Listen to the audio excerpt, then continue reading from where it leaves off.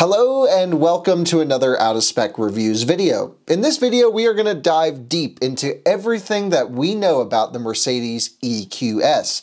Now, I have to say a huge thank you to Daimler Mercedes-Benz for providing interviews and behind-the-scenes content and tons of information that they were able to share for this video. It was really nice of them to get us everything, and now we can make everything we know about the EQS before we're able to drive it. So let's go through everything we know about the electric S-Class. Everyone knows the Mercedes S-Class has been the benchmark luxury sedan for years, and now there is an electric version. But the combustion car is going to stay on its own path.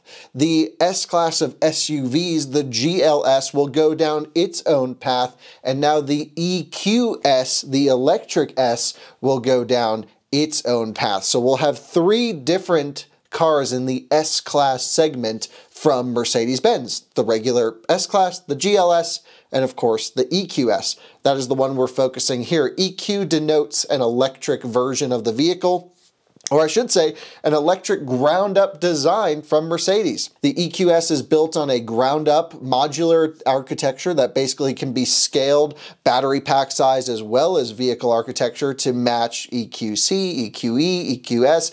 Electric SUV versions can all be built on this chassis, and it's really going to be paving the way for the future of Mercedes EVs. So it's very important that we dive into the design ethos, build quality, targets for battery charging motors, things like this, as well as the car hitting all of the S-Class marks you would expect. A comfortable interior, class-leading technology, pushing the limits as far as design goes. This is going to be pretty interesting. It's going to be a long video. I'll have it broken up into modules, so you'll see in the pinned comment chapters that you can scroll to, as well as if you're watching natively on YouTube, you can just scroll through the individual chapters. This is everything we know currently. It's not everything you will be able to know about the car, but we do have quite a bit of information. But of course, there's still plenty to learn about this car. I'm going to be seeing it in person. We're going to be driving it, but all of this is to come down the line in the future. I'm excited for this car. It's coming fall 2021 to the US, and the range looks really good. Everything looks good, so let's get into it. Can't wait. We're going to start with the battery pack to dive deep. The EQS has a lithium-ion battery concept that is modular, efficient, and innovative. The battery system can be flexibly equipped with pouch or hardcase cells, and, depending on the variant, enables a range of up to 770 kilometers. The in-house developed battery software enables technological over-the-air updates. In this way, the energy management of the EQS will also remain up to date in the future. Let's talk about the battery first off. So battery pack is 107.8 kilowatt hours usable, really sizable battery pack. Installed capacity is around 113 kilowatt hours. So there's a nice buffer there, but really not too much. And we'll see if Mercedes has a guidance as to how deep they want us to charge every day. If it's an 80% limit, 90% limit, we'll definitely look into that when we get to play around with the car in person. But it's a 400 volt system architecture that's totally modular. Again, the EQS is the longest car on this chassis, so with smaller iterations and different battery pack sizes, they can basically just add or subtract bricks. Kind of a neat idea, and I think it works well for this modular chassis, which will be able to span tons of future EVs into the future for Mercedes-Benz, so that's pretty neat. Interestingly as well, the battery management system is all developed in-house, which gives Mercedes total control over the battery pack, and it's also able to be updated over the air. So if you wanted to change your charging curve, if you wanted to increase usable capacity later on in the vehicle's life, if there's certain thermal conditions where they're able to open it up, for example, allow the battery pack to regen or charge faster under colder temperatures, these can all be updated over the air over time, which is really neat and will be really useful if you're thinking about buying a car. If you think about keeping a car a long time, over-the-air updates to almost every module on the vehicle is very important for an EV, because most automakers are very conservative at launch, and then they'll open things up as it goes, and they have more data from the field. Cool idea. Lithium-ion pack, of course, 8-part nickel, 1 part manganese, 1 part cobalt. So 10% of the active material is cobalt, which is really low considering modern standards. We'll see future battery pack technology come with probably even less cobalt, even down to cobalt-free battery packs, but this will come down the road. I think as far as everything going on today, this is fairly good. The battery packs are produced just on the other side of Stuttgart.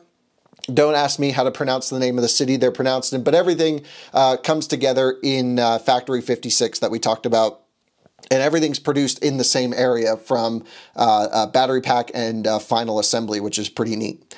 In terms of charging, things get pretty interesting. 200 kilowatt peak charging, and I spoke to one of the engineers and he said that pretty much stays flat all the way to 80%. He said it may come off 200, 180, close to 80%, but at least the initial reports sound like the charging curve is going to be fantastic. So the peak charging rate, 200 kilowatts, awesome, really good number. I think that's a super great target. But from what percentage? Because the curve also matters. So this is obviously from down low, and then when does it appreciably pull off 200 kilowatts? Is it around 30% or 40%, or how long does it hold?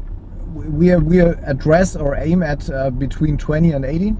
So in a really very long window, or a very large window of the battery. Of course, that depends on temperature and stuff like that, but we want to have that not only as a short peak, because that's only worth something on the paper, but really to have that very constantly. In terms of charging on AC power, it's 40 amp or 9.6 kilowatts. Again, this could be for the European versions. We'll see what the US cars come with, but 9.6 kilowatts on a car this big with that big of a battery pack is about, what, 12 hours for a full charge from 0 on AC. I think this really needs closer to 80 amp onboard charging. If it's going to truly be the S class of EVs, it needs a 19 kilowatt onboard charger or something like this, so we'll see. The vehicle is also plug-in charge capable, so when you plug into an Electrify America charge point station, you get the car hooked up for the first time. All the apps are connected on the back end. Ideally, you'll plug in and it'll just VIN recognition and charge, and then charge your account, which is neat. Mercedes has a service called Mercedes Me Charge, and I'm trying to figure out if this is for the European market or for the US market as well. But it comes included for 2 years. And honestly, I tried to read through everything and ask around. I don't know if this car will come with free 2 years of charging, but at least based on the material I'm reading, it shows that that's the case. So we'll definitely see, and I'll update you over time. There's also eco charging functionality that will reduce the load of charging. It's a setting to slow down the aging process of the battery pack, which is natural. Of course, all batteries will degrade. And you can also schedule your charging to happen during certain hours of the day to take advantage of cheaper electricity rates. Battery seems pretty good. I think the Mercedes is taking a huge focus on thermal management as well as charge rate. So they want you to really spend the least amount of time at the charger possible. If you look at WLTP efficiency rating, this car can add 300 kilometers of range in 15 minutes, which is really interesting. I don't think you're going to get 470 miles on a charge in the EPA cycle, so we'll take a look to see how many miles it adds in rated miles per minute, and how well this car does in its efficiency during our own 70 mile per hour highway testing that I run every EV through. But at least everything's looking really good here, and have to say, this is really awesome, guys. Mercedes, I think, is doing a great job with this battery pack design, this modular architecture. While I believe the modules do take up space and complexity for ground-up EVs specific for their chassis, Daimler really has tons of different models that they need to make EVs for, and this is probably the correct approach to break the batteries into modules and then have the BMS all controlling everything. So pretty neat. Let's talk about range and how the car gets that range. So 770 kilometers or 478 miles on the WLTP cycle. This is aided by the 0.20 coefficient of drag, which is just insanely low. And we'll get into styling in a little bit, but the drag of the vehicle has so much to play into the range. So CD value of 0.20. This is achieved with the 19-inch AMG wheel and tire combo and only in sport driving mode. mode. And sport driving mode lowers the car all the way down, of course, and the 19-inch wheels, I believe, are the smallest wheels you can get, at least the most aero designed ones. There's other things that go into styling that we'll get into, but it has seamless door handles, which is really neat. And then you know, just huge steps to reduce wind noise, NVH, all throughout the car. And this is all a benefit, of course, of a lower CD, is the car's going to be really quiet because it's slippery. So you have a flat windscreen, this one bow design that goes across, a really smooth underbody. You have a lower cooling requirement for an EV, especially while just cruising. So the louvers on the front can remain closed so the car can have the air deflected around as much as possible, which is really neat. And for the first time ever, there are 6 side windows in a Mercedes, but everything is just super, super flat. So we'll get into more of the NVH later on, but the CD value really leads to an amazing highway range, I suspect. Now, what's powering this vehicle is hugely important as well. The EQS drives pleasantly quietly. This is made possible by the intelligent design and construction of the electric drivetrain, the arrangement of the elastomer bearings and support frames, as well as the sound insulation of the electric powertrain. The drive noises and vibrations are optimally isolated. Silence as luxury becomes the guiding principle of the new EQS. The four-wheel drive with 2 E-engines are harmoniously coordinated. Depending on the driving requirements, both drive modules are intelligently combined for optimal performance and efficiency. The result? Long range with strong performance. The enhanced developed Eco Assistant detects the route and supports the driver with intelligent recuperation. Whenever the situation allows, the system changes to sailing mode. Thus, the EQS drives almost without any energy usage. The Eco Assistant analyzes traffic situations, gradients, vehicles ahead, and speed limitations, and supports the driver in anticipatory driving.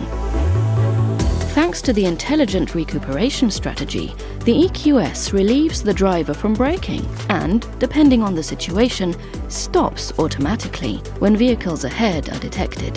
So you can have up to 385 kilowatts of power, which is 516 horsepower. You can have as low as 329 horsepower if you opt for just the rear-wheel drive version.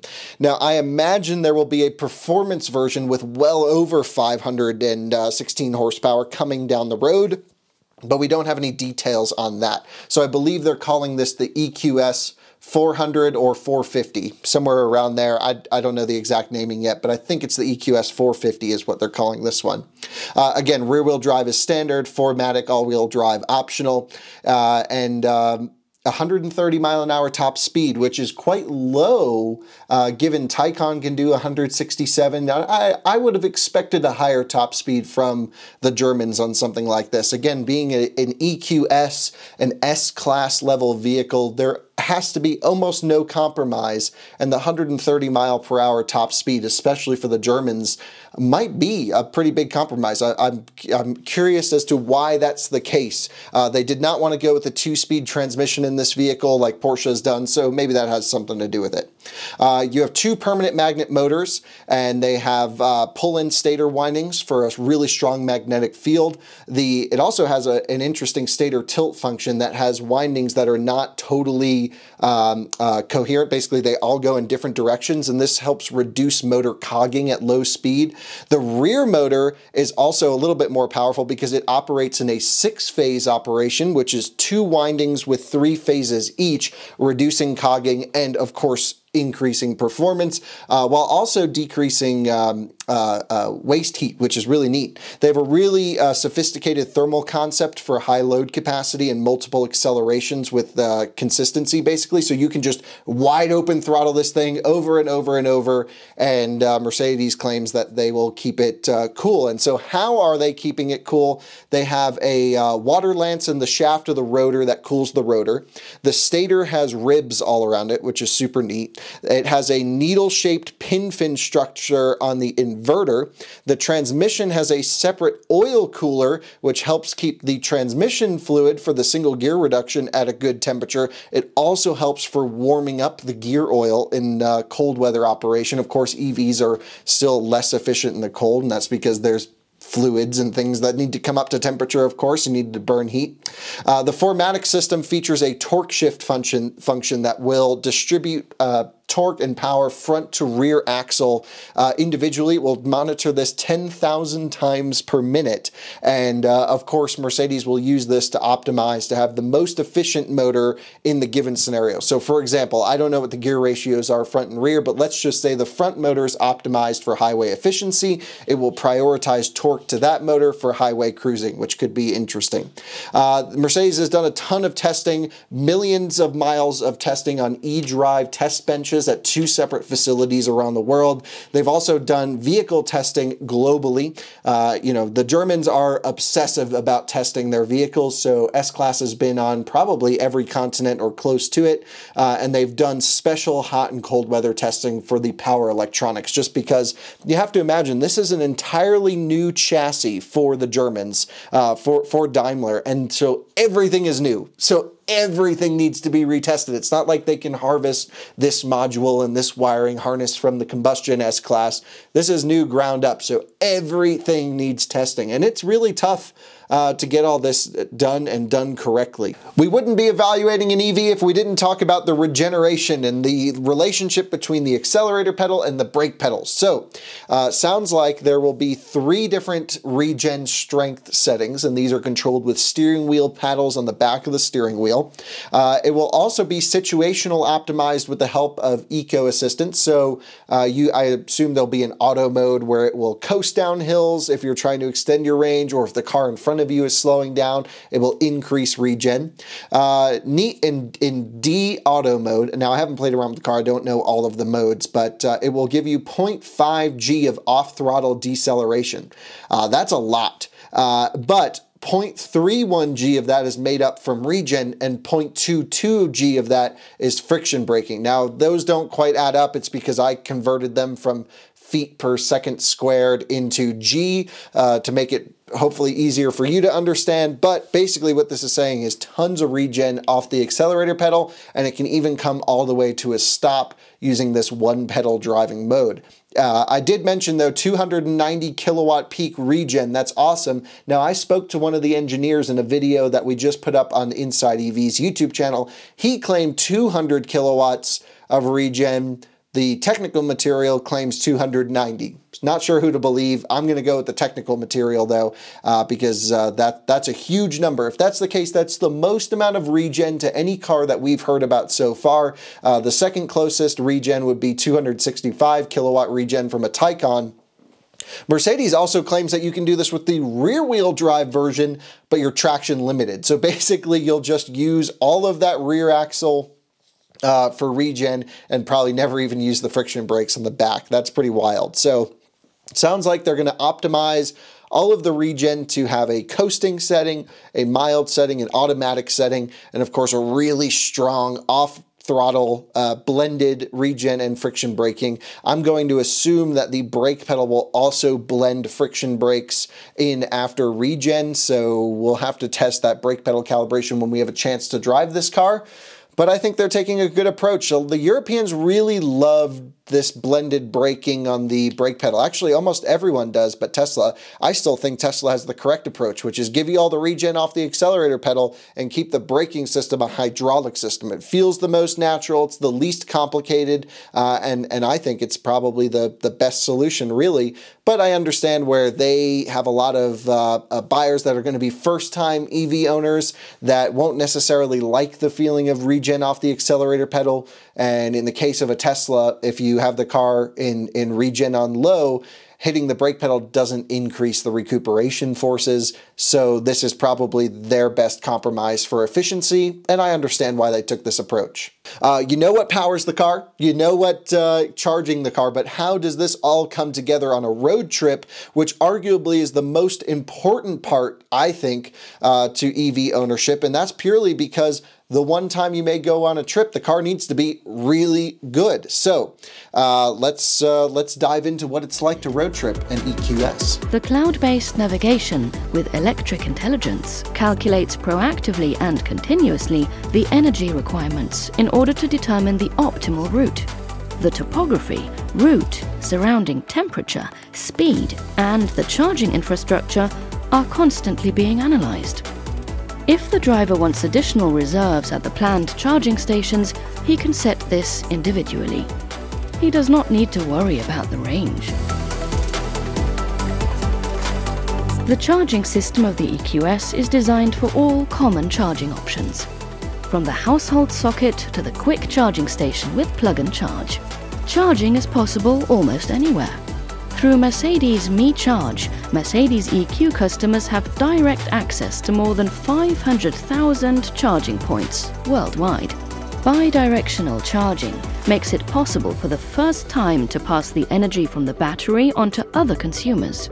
This turns the car into an electricity supplier, for example, for your own house. Mercedes calls this navigation system navigation with electric intelligence. So it means they're really putting a big emphasis on correct and accurate EV route planning. Not much can be said about this other than Tesla, really. I've tested almost every EV. The Taycan comes close, but this navigation with electric intelligence sounds like it takes it even a step farther. So it will plan routes, including charging stops, and here's everything that it calculates: elevation, ambient temperature, speed, heating, cooling demands, traffic on planned route, and charging stations based on charging speed and payment function. So for example, if you have two separate 350 kilowatt locations in the same spot, it will prioritize the one that can use plug-in charge functionality. Really neat, actually.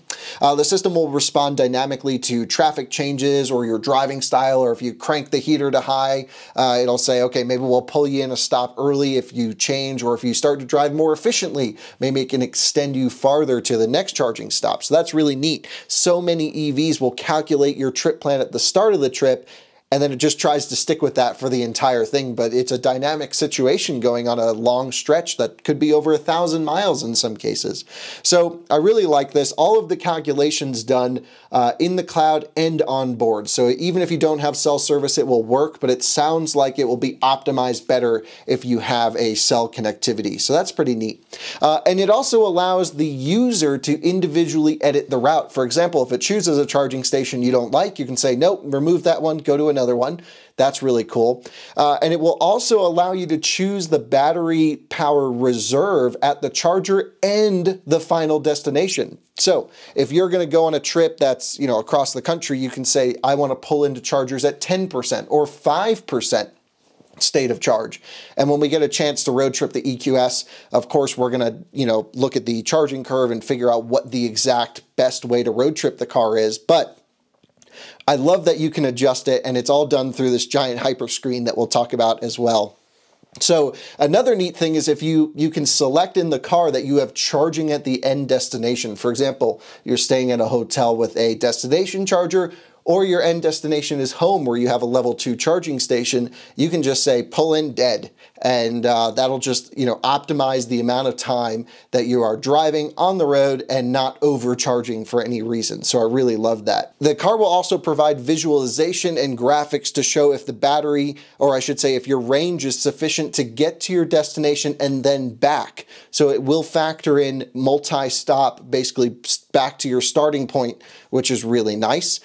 You can, of course, have your favorited charging stations preferred along the route. All of this can be chosen. And then if for whatever reason that you're not able to make it to the charger, let's say you get a ton of headwind or you start driving quickly, the car will suggest for you to switch to eco driving mode, and will even give you tips as to how to make it to the charger or find you backup options. I think that's really a great solution. And something I think is neat that we're going to have to try out is it's going to calculate the charging costs based on your route plan. So Sounds like the car's really going to do a ton to help with road trips, and this could be the first integrated route planner in a production electric vehicle that's not from Tesla that actually works. And I'm very much looking forward to trying this out, and I love that Mercedes is making this such a huge deal, putting it at the top of press releases, talking about their intelligent navigation with electric intelligence is what it's called, because it tells me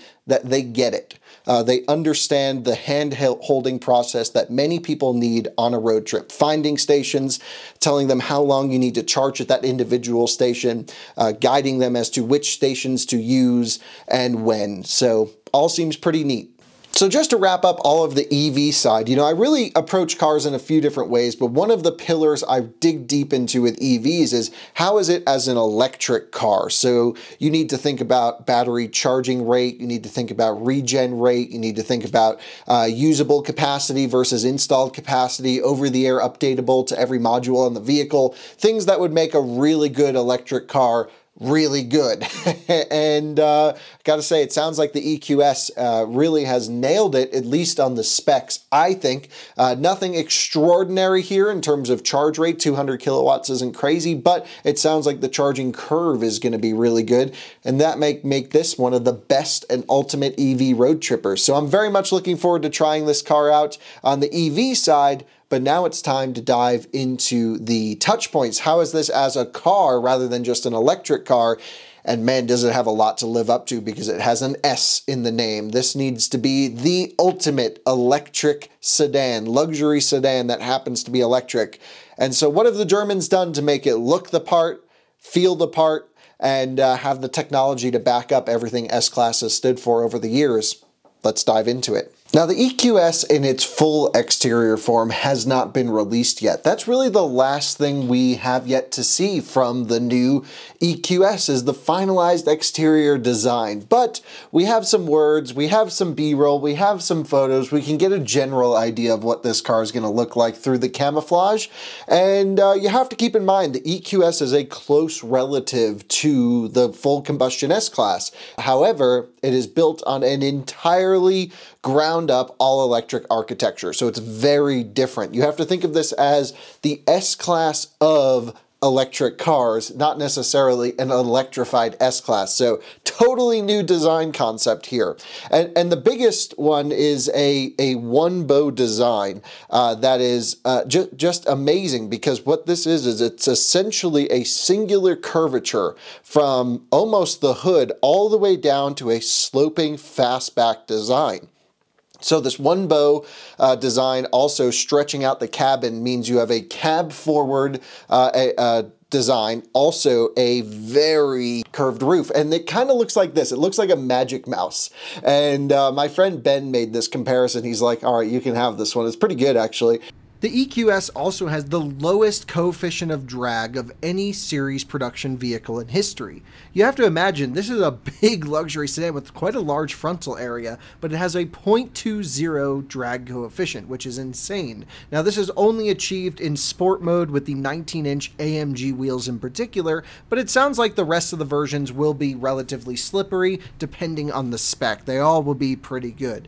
In terms of overall design, we're going to have to wait till we see it truly in person to come up with final impressions and assumptions with the camouflage all removed, but overall it's a very curvy vehicle. You can see the hood slats are curved down, so there's very few panel gaps that are actually visible. This required a whole new technology in stamping the entire clamshell bonnet, which is really neat. It also has really only one curvature line, and that's the rear shoulder. It has a Z shape, so when the light hits it, you can have a really nice reflection, but the rest of this car is really swoopy and orby type of look. I had the chance to speak to Robert Lesnick, who's head of exterior design, and they followed the process of progressive luxury. This was their tagline to build the entire vehicle off of. The EQS is quite a tall vehicle, so he was saying the one bow design really helps lower the actual visual look of the EQS, even though it's quite high up. There are star patterns throughout the vehicle, not just here on the camouflage,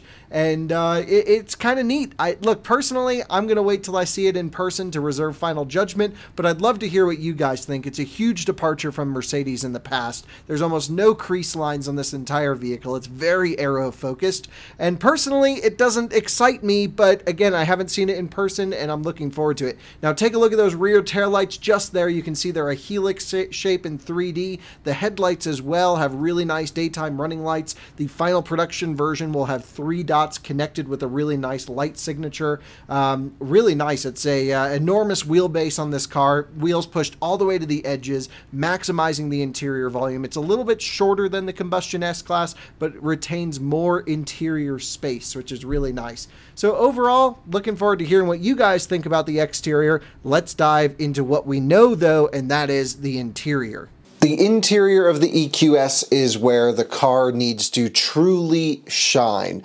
It needs to basically display that it's a car of superior quality to anything else on the road, regardless if it's electric or not. Mercedes-Benz approached this with the theory of embodiment of progressive luxury. Of course, the sensual purity, beauty, and extraordinary mindsets that we talked about from the exterior design carry forwards, but it needs to be modern and feel like it's coming from the future, but also harken back to the past with really nice touch points, high quality leather, and wood materials if you don't want that giant Hyperscreen, which you don't have to get. Quite a bit to go through here, and it's really going to be quite interesting. The biggest shock to me, or I think to anyone looking at the interior of the EQS, is the Hyperscreen. Now, we're going to go in depth on just that screen in a little bit, but the first thing that I noticed that I think our viewership will want to know is it's not a giant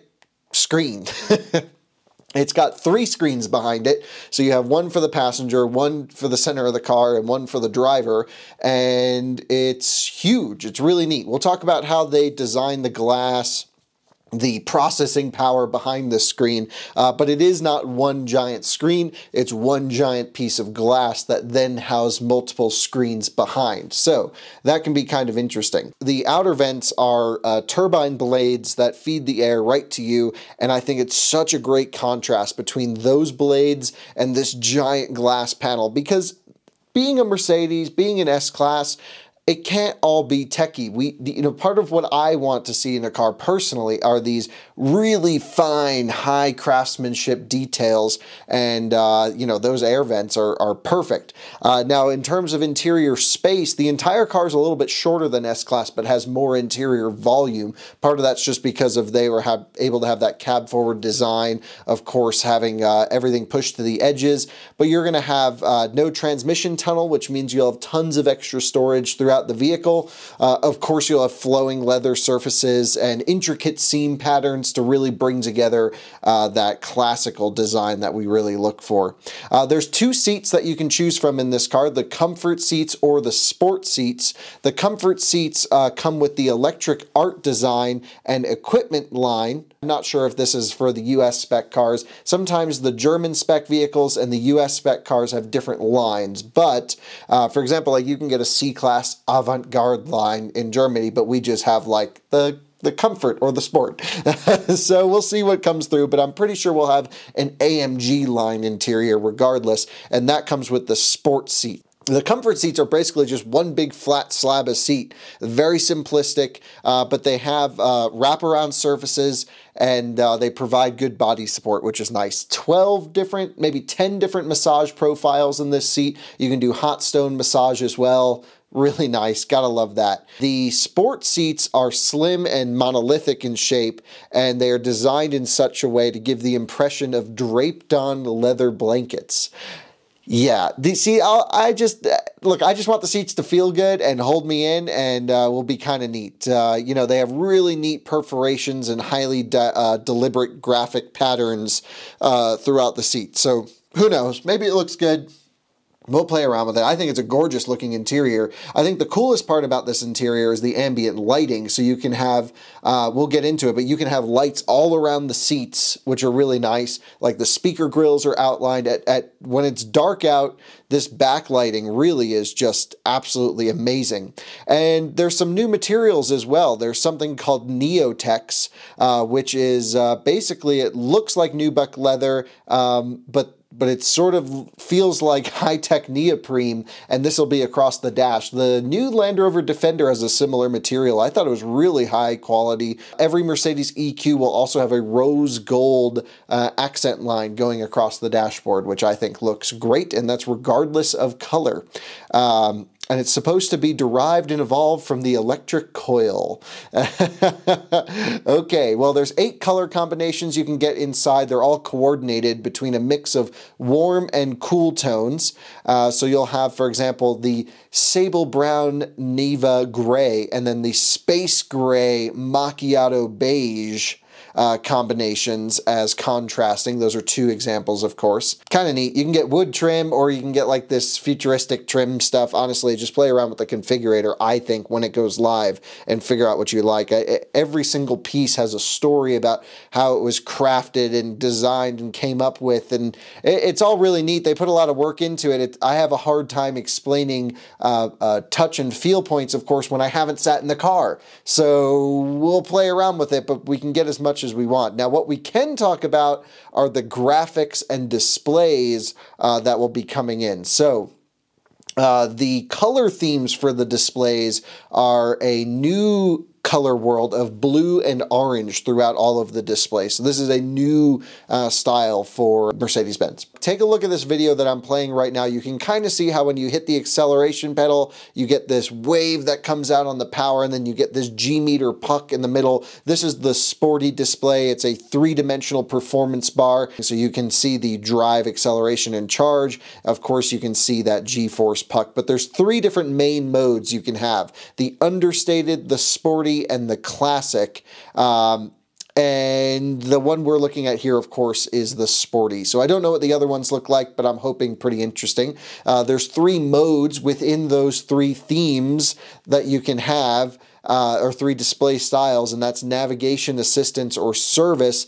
I would probably have it in assistance, which will basically show you cars around you, lane markings, things like this, and other road users, and it will distinguish between cars, motorcycles, and trucks, and pedestrians, of course, which is neat. You can get 2 different sizes of head-up display, ranging from pretty large to absolutely massive, and I'm pretty sure it's 77 inches. Yes, 77 inches diagonal heads-up display, 3D. I mean, if that's like fills up the entire windshield, that's incredible. I can't wait to try that out. It is the, I believe, the largest augmented head-up display in any automotive world. So from a display perspective, I want to dig a little bit deeper into the Hyperscreen, but in terms of the information that's going to be displayed to you, you have the driver instrument cluster, you have the heads-up display projecting that massive image. Again, that's for the largest heads-up display. I don't know the cross-sectional size of the smaller head-up display.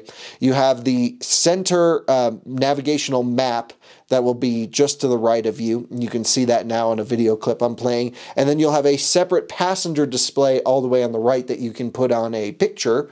And I'm not sure what else you can do over there, but I know there's user programmable modes that you can do things with on that side. So all seems pretty neat from a display technology, what you're going to be seeing.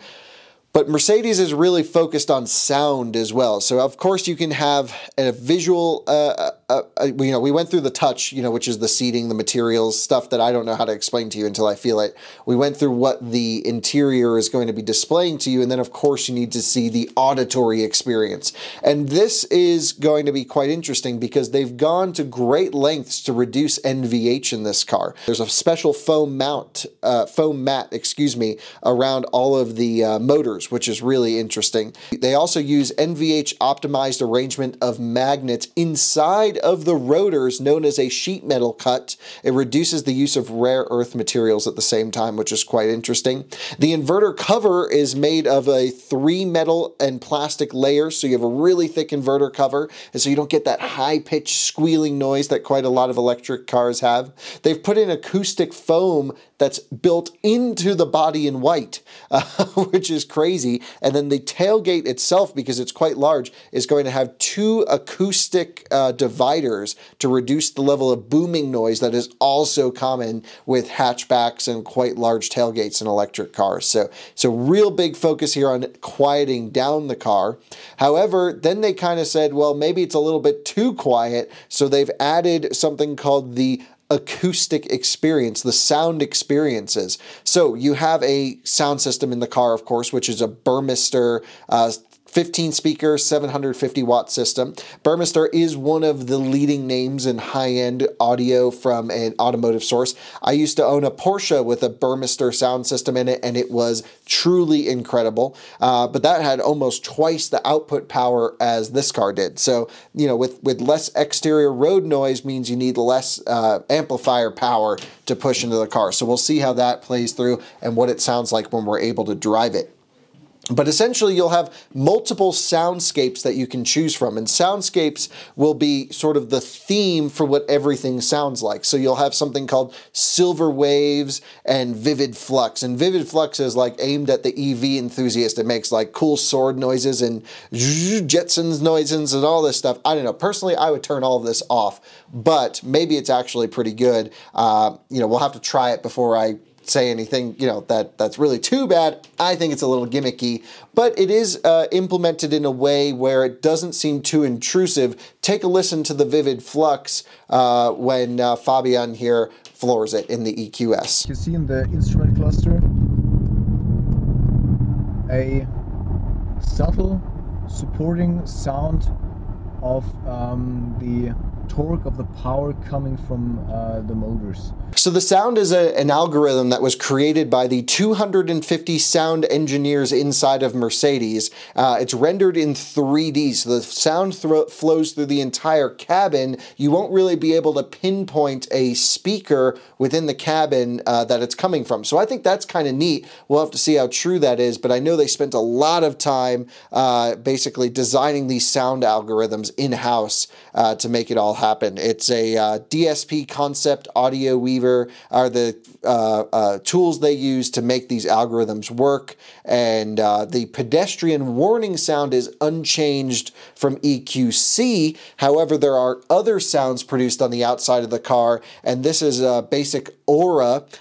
First off, when you lock and unlock the car, you're acoustically approached with a couple noises. I don't know what they sound like, but you get this aura when you are around the exterior of the EQS, and what I don't know how to explain it because I don't know what it sounds like, but it's supposed to give you this feeling when you're just standing around the car because it's just humming away at you, I guess. I have no idea.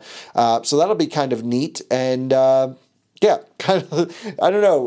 What do you guys think? Do you think these EV sounds are silly? Do you think they're not silly if they're implemented very well? This isn't just like a Jaguar I-Pace or Taycan like sound generator when you floor it. This is like so much goes into this. 12 different sensors adjust the sound based on the driving experience to make it feel more comfortable and more, I guess, not weird to be driving an EV. I don't know. Apparently they'll be able to design more of these and you can download them over time to have more fun. So what do you think? Do you want your sound designs inside the EQS or do you want the pure quiet driving experience? The good news is you can turn all this off. I think they spent a lot of time on this though, so I'm looking forward to trying it out and seeing if it's something I actually like.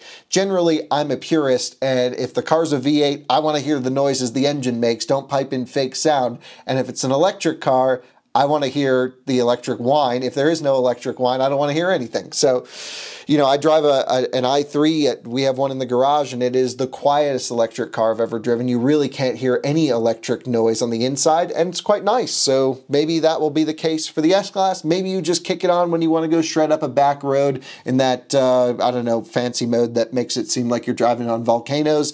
And yeah, seems pretty neat. However, Now we need to get into the interior's party piece for safety and also health, which is the HEPA air filtration system.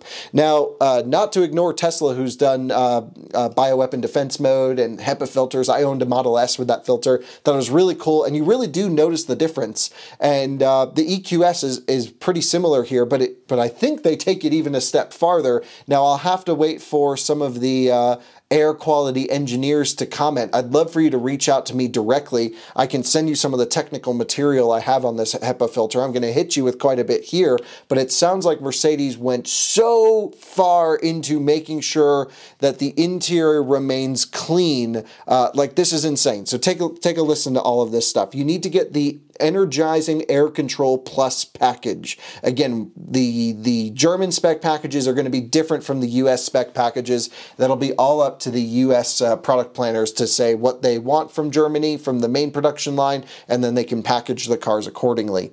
But it is the first vehicle, I think, that bears the OFI quality seal ZG 250-1 in the area of viruses and bacteria protection. Now, to me, as just the person off the street, I have no idea what that means. But again, I'm sharing this because I think it's really interesting. You also get in the MBUX, whether it's the Hyperscreen or just the main screen, that's Mercedes-Benz User Experience is what that stands for. You get particulate levels displayed in real time, which is so neat. And this will display particulate levels inside the vehicle and outside. And that's something I would be really curious to see, because when you drive through a really dirty city, I'm always like, how bad truly is the air? So here you'd be able to know at least. You can also pre-clean the interior air before getting into the vehicle by preconditioning it. Also adjust the temperature, of course. And the HEPA filter's dimension, which is underneath the front hood, are 23 inches by 16 inches by 1.6. And its volume is almost 3 gallons. And so you have 3 filters, including this HEPA filter, that run through the entire car. You have a coarse pre-filter that retains leaves and snow and sand and traps larger particulates. And then you have a synthetic membrane, and this is a microfiber layer, traps fine dust and the so-called class PM 2.5 to PM 0.3. So these particles are trapped that are smaller than 2.5 micrometers, and over 99.65% of all particles of all sizes are removed according to the filter's efficiency, which are certified pursuant to the DIN EN 1822.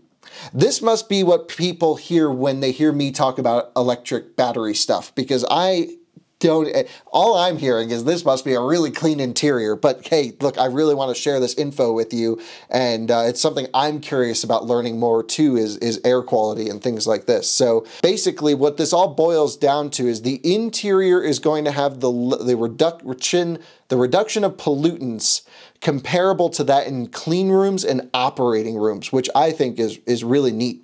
There's a third and final filter as well that is going to filter out sulfur dioxide, nitrogen oxides, and unpleasant odors.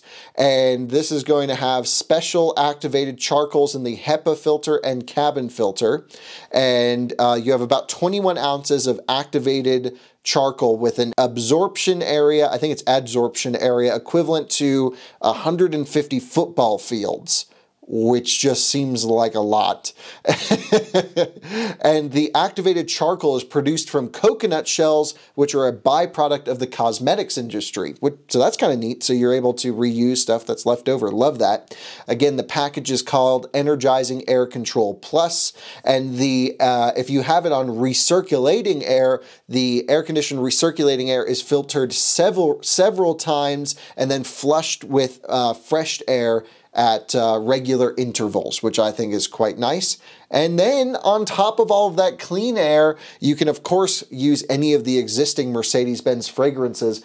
I have somewhere, maybe Ben has it, my friend Ben who I was talking about, we have a fragrance sample kit of the Mercedes-Benz fragrances available. However, they developed an entirely new fragrance for the EQS that is purchasable, and it's part of the air balance package. Again, it might come standard in the US. I'm not sure how the cars will be optioned, but it's called Number number 6 mood linen. And the reason that it's called number 6 is it's the first electric cars added to the Mercedes-Benz model range were in 1906. And they used electric in-wheel hub motors powered by a battery, of course. They were available as passenger cars, trucks, buses, ambulances, and fire trucks in a wide variety of designs. That's so neat. Love the little bit of history. The smell is supposed to give you the slight impression of a fig tree standing at a high elevation surrounded by fresh, cool air. I think these people have a lot more time on their hands than they know what to do with, honestly. But this is just the case of car design in Germany. It's extremely over-engineered. And look, personally, I love it. I love all these little touches, and you need an hour-long video, if not more, just to get through half of the stuff in the technical briefing that they gave me. Trust me, I'm leaving out a whole bunch as well, but I'm trying to hit the high points. This is super neat. Let's jump into Energizing comfort. If you spec the Energizing package, which again, packages will be different, you get something called Energizing comfort. And this isn't unique to EQS, but it is included. It's also on the current S-Class, and I'm trying to think, I just tested a new E-Class that I think had it too, and it's kind of interesting. It's more like a funny thing to me. I don't know. When you really spend a lot of time in the cars, I think is where you'll really notice this. But there's a new, 3 new Energizing nature programs. So you have something called Forest Glades, Sound of the Sea, and Summer Rain. And these are calming sounds created in consultation with the acoustic ecologist Gordon Hempton. And essentially these are to create lighting moods, pictures on the dash, changes the ambient lighting to, I guess, make you feel like you're in the middle of a forest or in the sea or in a summer rain. I don't know. I'll read you one of these things from the press briefing because it's pretty funny. Forest Glade can help you escape the noisy daily routine and boost concentration. Bird sounds, rustling leaves, and a gentle breeze create a feel-good ambiance. The program is rounded off by warm music soundscapes and subtle fragrance. So you can see it ties together air conditioning systems to blow at waves. You know, we were playing around with this actually today. I have a BMW 5 Series on loan, and it has a similar thing. But aside from this is all kind of silly, I think. They're arranged into 10-minute like experiences for each one of these things. But one of them I find pretty interesting is called Power Nap. And whether the system will automatically suggest for you to take a power nap or you suggest the system that you want to take a nap, basically you pull over to a charging station or a service area, and then the car will bring you through 3 phases of sleep. Now, I'm not sure how long it keeps you asleep for, but if you have like a wearable, like a Garmin wearable or a Mercedes-Benz watch, it actually displays your heart rate and sleep status all on the screen, and it uses like body algorithm stuff I don't understand to control how you sleep. I don't know. Pretty interesting. Anyway, what it'll do is it'll put the seat all the way back, close all the sunshades, and it works in 3 different modes. You have a falling asleep mode, a staying asleep mode, and a waking up mode. And it will keep the interior conditioned longer than the combustion vehicles will, of course. And the EQS ensures a sleep-promoting atmosphere by moving the driver's seat, of course, into the resting position, closing the side windows and roller blinds, activating the ionization of the fresh and recirculating air, and adjusting the ambient light accordingly. You can do this for the front driver's seat or passenger seat, which is pretty neat. And waking up is accompanied by a pleasantly activating soundscape, appropriate fragrance, as well as a briefly active subtle massage and seat ventilation just to get you waking up. See, this is just the stuff the Germans do. This is so neat. I love all these things, and for me personally, like, there's so much. I don't even know how to cover all of this in a review. I mean, you need to be like Otto Gefühl and do 2-hour-long reviews on these cars, and maybe more, but at least our audience will learn about them here with this video, which is kind of interesting. The smartwatch integration, where it can monitor pulse rate, stress level, and sleep quality, and then adjust the programs in the car using the artificial intelligence system to make sure that you are prepared or handled correctly. I think that's really actually kind of neat. Let me know what you think. And welcome to the final module, everything you wanted to know about the MBUX Hyperscreen. Now, this is crazy, okay? So this is basically a 56-inch wide piece of glass that had to be formed at 1202 degrees Fahrenheit to create this like visually stunning solid piece across the car. Now, what I originally thought was that this is one giant display. It's not. It's 3 displays. One for the driver, one central display, and one passenger display.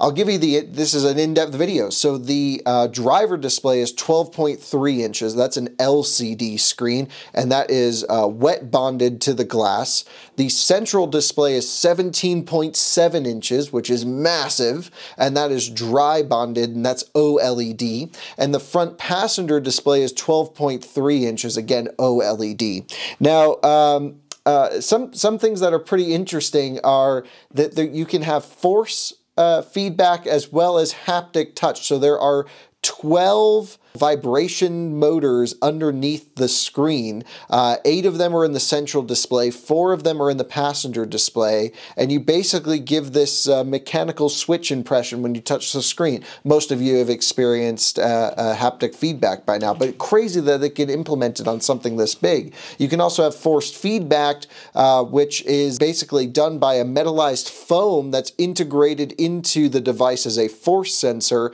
You can have different levels of pressure on the glass that will change the response of the system. So if you want to dig deeper into a menu, you just push harder.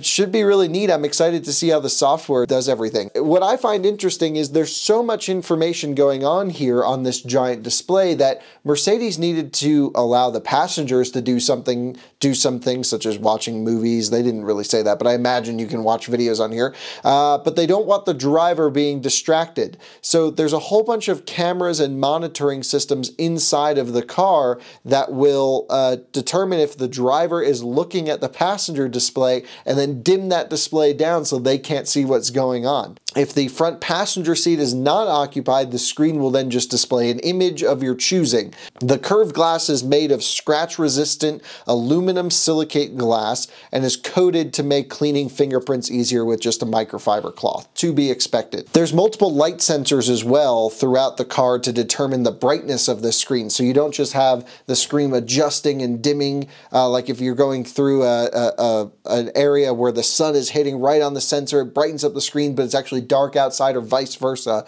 and so you won't have scattered light fooling the light sensors and having a misinterpretation of the light and having the screens at the improper brightness, which I just love that they spent the time on all of this stuff. Also, OLEDs have age-related burn-in effects, and so they thought about this, and they monitor each individual pixel with an algorithm, and they also rotate some of everything around imperceptibly so that you don't have crazy burn-in over time. Really wild. As I mentioned, the glass is formed at a process of up to 1202 Fahrenheit. It's same process as camera lenses and smartphone glass covers. It enables a distortion-free view of the displays across the entire width of the vehicle. All of the displays are transparently bonded to the cover of the glass to reduce reflections, which of course we spoke a little bit about. And the black areas between the screens are printed onto the cover glass from behind using a screen printing process specially adapted to the curvature. For certain important warning lights like a check engine light or a suspension fault, you can see the cutouts in this for the lights to come through, which is pretty interesting. In terms of crash safetiness, the Hyperscreen is bolted directly onto the cockpit cross member. It is a stabilizing magnesium support as the structural component of the MBUX Hyperscreen, and the connection is made via aluminum brackets. The honeycomb structure allows them to bend in a controlled manner in the event of a crash, and there's also predetermined breaking points of the glass behind the side air vents if you have a severe side impact. So pretty neat that they really thought about all of this. Now, that's not the only system, of course, in the vehicle that you can choose from. You can option a regular, I believe it's a 12.8 inch display that's very similar to the combustion S-Class that goes in from MBUX, and the system functions as normal. normally. Basically, you're not going to lose functionality going without the Hyperscreen, and you would also gain some beautiful wood texture where the Hyperscreen would be. Personally, it might be what I go for. The Hyperscreen doesn't excite me that much. I think it's really neat, but I might just go for the normal one, save whatever that option cost is, and get a really nice wood interior backing plate, which I think could be quite interesting. All of your menus, everything is right up top, and then you can also have suggestions that the car will make. For example, if you're pulling into a charging station that's enabled for plug-in charge or even manual charging, the charging menu will just pop up. If you call someone on Tuesday on your way home from work, it'll pull up their contact card on Tuesday. If you put your heated seat on, it'll suggest for you to put your heated steering wheel on. So many things that this system can suggest that aren't necessarily making you need to go deep into the menus. It also has GPS linked suspension, which I think is pretty neat. So when you get just the standard 12.8-inch display in the center of the car, that comes equipped with a 12.3-inch driver display in portrait orientation, of course. So there's face recognition in the vehicle with cameras in the driver display, and it's used for driver assistance and biometric authentication, which I think is cool. So you can do fingerprint scanning or face detection, apparently. It will also use these cameras for fatigue warning and adjusting the exterior mirrors to match where your head is, which I think is a really neat feature. Hey Mercedes is also now able to recognize people by their voices and then automatically switch to their profile. I imagine they can use the face recognition or fingerprint scanner to match to your profile as well. If you are about to exit the vehicle, there's cameras inside the car, of course, and it knows your hand's going for the door handle. It will warn you at that moment if someone's about to come up and say, hey, don't open the door. So it uses the blind spot monitoring system to basically stop you from opening the door into a cyclist, for example. Really, really neat stuff and good integration all throughout. I'm really excited to play around with this software in person. I know this was a crazy long video. I only have technical press materials to share with you guys so far, but I know no one else is going to share all of this stuff. So if you're interested in EQS, I hope you stay tuned because we're going to be doing plenty more with the car, I guarantee you. And I'm so excited to get to see this car in person, get to drive it, get to go on a road trip, and of course share everything we learn. There's one thing talking about all of these features, which is kind of neat to hear about and share with you guys, but it's going to be a whole nother thing to experience them. And it seems like the S-Class, the EQS, is just going to have so many things in it that, one, it might be too confusing for most of the people who buy it. I'm going to need more than a week with it just to figure it out, that's for sure.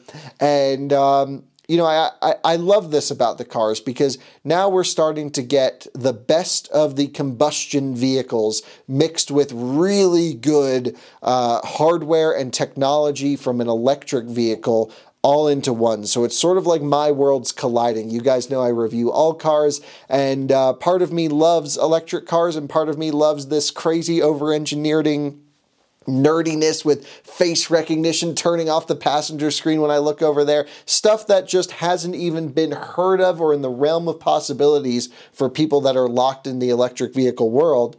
I just think it's really awesome that it's all coming together here in the EQS. I'm very excited to spend some time with it. Thanks for watching another Out of Spec Reviews video. Thanks for sticking around. I know this was a long one, and talk to you soon. Bye-bye.